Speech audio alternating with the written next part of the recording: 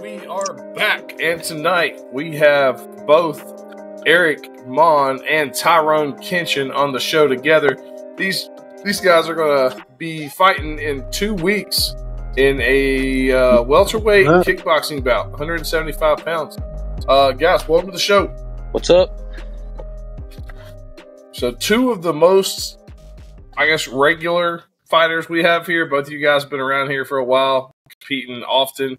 Most of the fights on your records are here, and I appreciate you guys always coming back. Eric, you're a part-time matchmaker when you're not fighting, so we need to Eric the matchmaker Monn. Need to quit matching you up so that you can help me. I need you right now, man. With 5 events coming up, I am overwhelmed. Yes. Unfortunately for Mr. Tyrone, I've not been matching fights, and I've been in the gym like crazy. Yeah. Sir. So, let me see here. Eric, your last fight, you fought April and came out on top with your kickboxing match. I guess redeemed yourself from your first loss over with Colin, which that was a fight could have went either way. And then November, Tyrone coming off of a win from November, MMA win. Beat old Joey Weaver. That was a absolute war. Eric, your last fight was a war. So we got two guys that won't shy away from a fight or a couple punch. Guys that aren't afraid to get in there and just fucking bite down their mouthpiece. And that's exactly why I wanted to fight Tyrone. Yep. So elephant in the room. You guys almost fought in March. Yeah. Fight fell through last minute. We were all there. Fight fell through. Really bummed us out. I know you guys trained hard, Eric. I know you cut a lot of weight for that one. Like a lot of weight. Yeah. I guess it was around holiday time, right? So you'd been it is what it is. eating. I mean, kind of missed a few holidays, missed maybe a birthday or something, just making sure I was on weight and trying to be professional about it as I could be, but it didn't happen, but it's going to happen here in 2 weeks, and we'll get a chance to blow the fucking roof off the place. That's what I'm looking for, I've watched Eric. I've said it before. He's impressed me. He's the kind of guys we like to fight. He's going to put on a war. I'm coming to put on a war. Whoever's watching this, get ready to get your tickets, get your popcorn out. It's going to be a banger.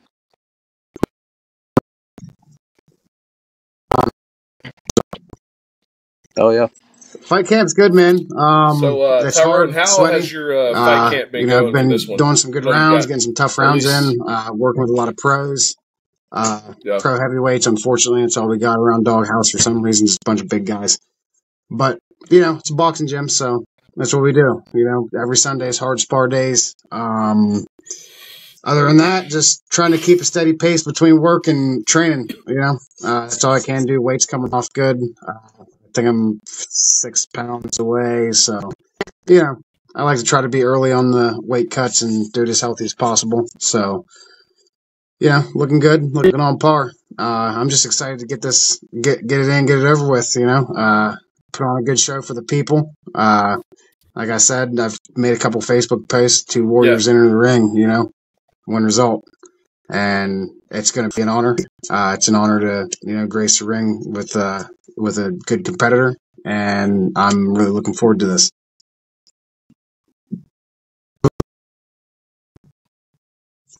Who were some of the guys you've been me and him sparring with? Get some good rounds. About on a good week, 4 or 5 whenever he's in there. Justin Milam, he's getting ready to make his pro debut. We do about 6 rounds. And a couple other amateurs and some young guys coming up. We just try to train up the young guys. Got a good group of kids coming out of high school getting ready to make their ways into the fight world. So, just a little bit of everybody, mainly the pros are Justin Milam and Andrew Satterfield. Shout out to them. 2 great guys, great sparring partners, a lot of experience there. And obviously Mike Shepard and Kenny over there, just 2 good dudes, group of good guys,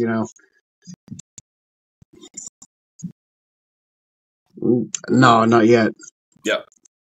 Mike ever get in there and throw some of those leg kicks at you? No, hell no. I kicked his elbow, dude. I guess. Well, I if you kicked got a his fight elbow, and coming I up, thought you're I gonna was a need to hard be using ass. I those had no anyway. shin pads on, and I was like, yeah, I took it, and then fucking an hour later, I couldn't walk. So, oh, it's terrible. Yeah, a good elbow to the shin. That'll always That's what he said too. He said that help hurt, later didn't it? on. I said no. A Mike Shepard elbow is like kicking a brick wall. Fucking sure Yeah. did.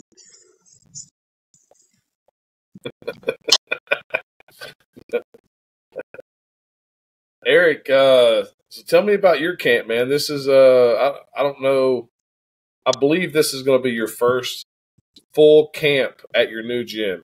I know you're still going to be working some at your old gym, but like being full time at Tartarus, how's the camp been this time compared to your last fight?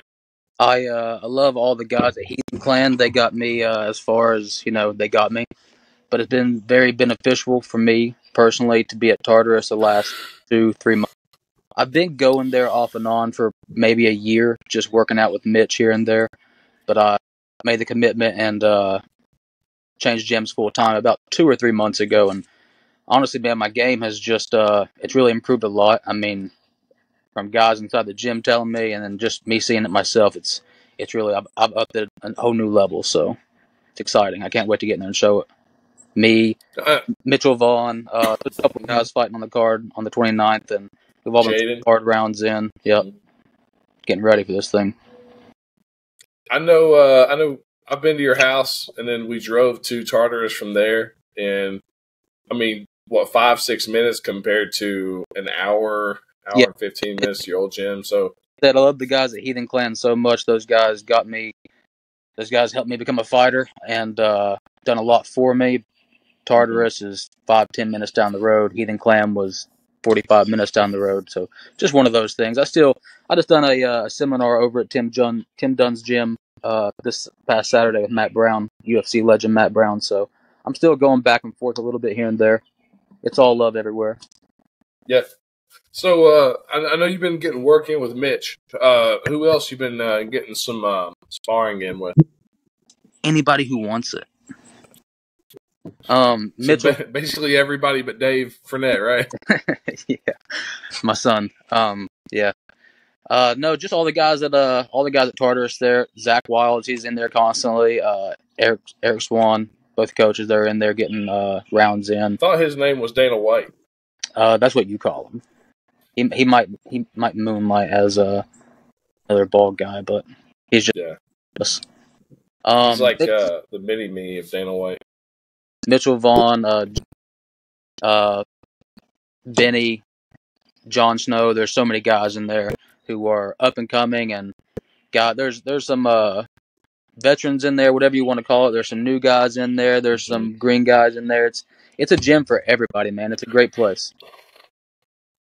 I've been seeing a lot of the videos, man. Looks like it's picking up because I know Zach Wiles goes live a lot in there, and I see you in the background there sometimes. Some work in, but out of the camera, it looks can't see what I'm doing. Looks like the numbers are picking up in the gym. So Tyrone, you're at a gym with a lot of people. We get some Eric's packed houses on coming from a Mondays, man. smaller There wasn't gym, many people but, in there today. I think they were a he's little getting a lot afraid of of- the heat, but it makes it easier for the weight cut. And I mean, I'm a diesel mechanic. I work in this heat all fucking day, so Yeah, it ain't nothing to me. And I'm dedicated, so that plays a big part. There's a bunch of guys in there looking. I was in my lizard suit, and they were like, "Oh man, that's killer." I was like, "It's easy work, man. It's easy. It's right here."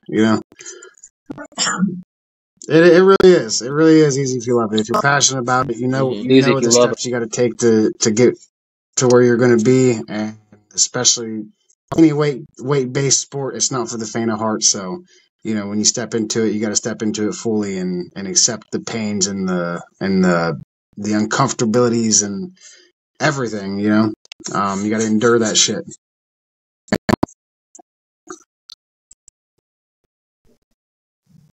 yep. Well, before we go, guys, I'm going to get your predictions on a few of the fights here. Let me see. All right, I'm gonna go. Yeah, I'm not gonna get them all. You guys are kickboxing. Let's just get the kickboxing matches and then the main event. How about that? All right. So we got a super heavyweight kickboxing match. Joe That's an interesting Perry fight. up against I gotta William go with my boy on that one. Honecker.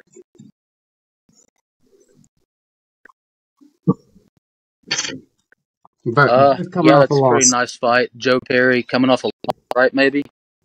Joe's coming off of a boxing loss. So this is Joe's. I like Joe Perry. I know he won. Cool. And I like He's Joe a too, man. dedicated individual. Joe works I'm gonna hard. go Joe Perry. He works really hard. I've Right. watched him over the last couple of years. He's improved his game.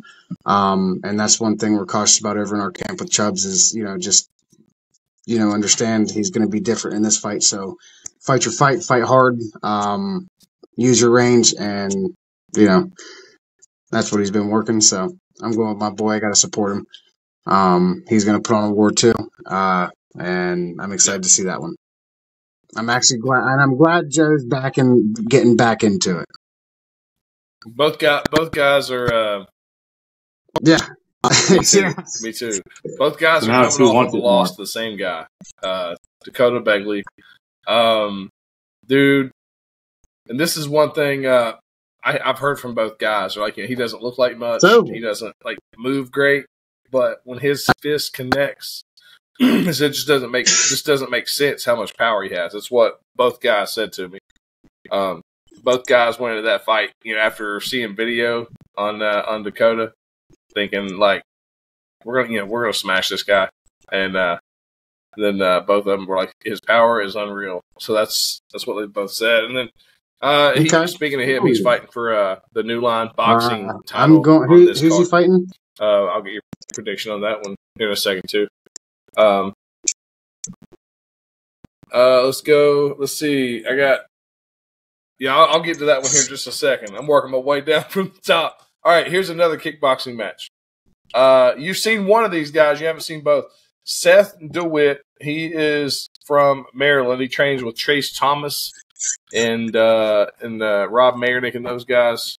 And he's up against Edward Petway. They call him Cali. He fought for us in March at Catlettsburg, won by first round TKO and MMA. So he trains with Butch House. Because I know Chase Thomas comes from a decent gym. And I know Butch runs a good gym. Yeah. I don't know either guy. Ryoma. What was their names? What was the names? Edward Petway. I like Edward Petway in this one. Seth DeWitt versus Edward Petway. I'm gonna have to go with Seth just because their gym has a win over me. Okay. Yeah, your debut. All right. I'm gonna skip this one match. All right, another kickboxing match. This is two really good lightweights. Shaheed Hayward from Black Cat MMA. I think I've watched Shaheed once. Roman Belcher from Category 5. I like Shaheed.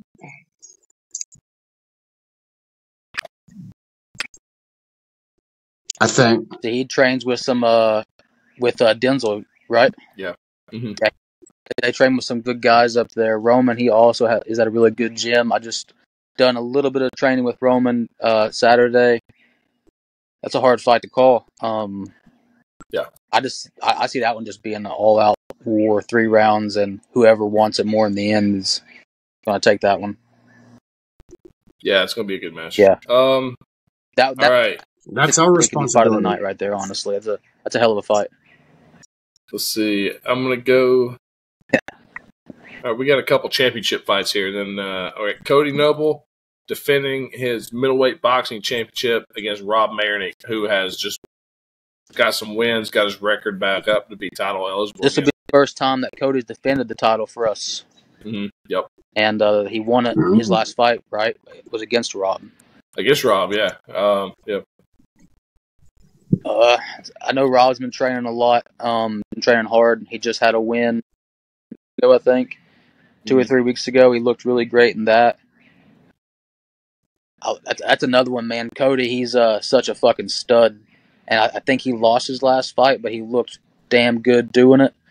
I like Rob. I've It's a hard seen fight Rob to a couple call. I'm times going on to a go couple Rob. shows. I was impressed. I'm going to go Rob because he lost that last fight, and I think that just done something to him. And I know how hard Yeah. he trained. There's It's not that I there's don't a think hunger Cody that can't comes win with the that fight. loss. He's very capable. It's just I think there's, and I'm going with Rob on that one. Yeah. I know Cody's hungry now. Cody had a hand injury, set him out for a long time after the Rob fight. I think he hurt it in another fight, actually. Yeah. Won that fight, though. But, yeah, so he was out for, almost a year, maybe a year. Yeah. And then he picked up a loss going after another title at a different organization. And so he's, he came into that fight with a lot of ring rust, being out for a year, but he's hungry. We all know Rob's hungry. He looked really good in that loss, though. Yeah. They're both two really hungry, gritty fucking boxers. It's going to be a war. Let's see. All right, heavyweight boxing championship. Jonah Adkins.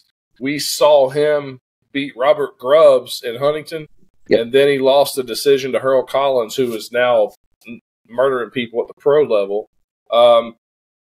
Jonah is fighting Dakota Begley, who picked up those wins over Perry and Honecker, and he's been on a tear, knocking people out. Other than when he broke his toe in a kickboxing match, but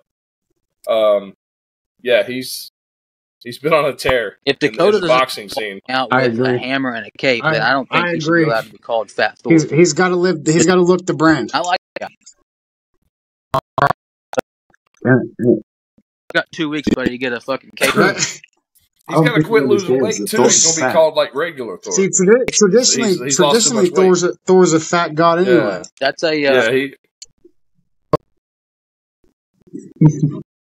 that's a really good fight. Jonah is a very much like an in-your-face, just dirty boxer. He's looking to push you around, kind of work the clinch a lot and the dirty boxing.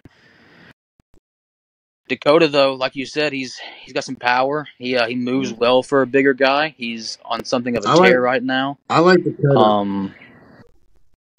I'm gonna go. I'm sorry. I like Fat Thor in this one too. Go Dakota, Fat Thor. He's just got power. I mean, his hands are dangerous. And I'm gonna say this: if I like both these guys, if Jonah definitely is, he could win this fight. If Fat Thor don't put him away the first couple of rounds, maybe Jonah could rally back because he is tough as hell. And I thought my guy was going to beat him, so he impressed me a lot. Yeah, Jonah has a way to wear people down, and we've never seen anybody do that to Dakota yet. But Jonah just does stuff to people that I don't know. It's weird for him. He makes them carry him around the ring. He wears people down. Works for him. Yeah. He makes it ugly. But Jonah can box too. If Jonah realizes, all right, this isn't working, Jonah can sit back and box. So he's got that. But hey, whatever. I'm interested to see how it plays out. That's definitely a fight that could go either way. All right. Let's see. We got the featherweight MMA championship. Chase Thomas defending his belt against Griffin Liam Bruno from Ground Zero Morgantown. Ground Zero is a good gym. Training up there with Colin and Eli, those fellas. Man, I like Chase. Chase is a good fighter. He's one of them guys that surprise you. I'd like to see him defend it, but also I want to go with the guy from Ground Zero. That's a good gym. It's a good group of guys over there. Super experienced. And I think it's gonna be a good fight. I think it's gonna be a tough fight for Chase too.